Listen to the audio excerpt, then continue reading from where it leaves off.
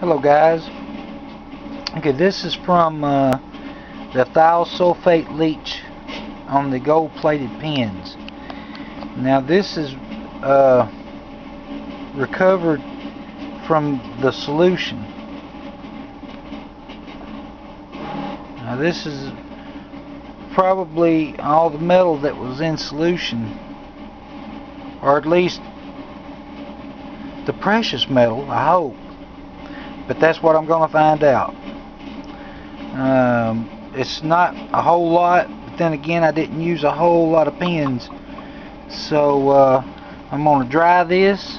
This powder's been washed and dried several times, so I'm going to go ahead and dry it, and then I'm going to incinerate those powders, and then I'm going to see what I can do about getting some gold chloride made out of it, and we're going to see what happens with this. Because if this works the way I'm hoping that it does, this may be the new process I'm going to be using.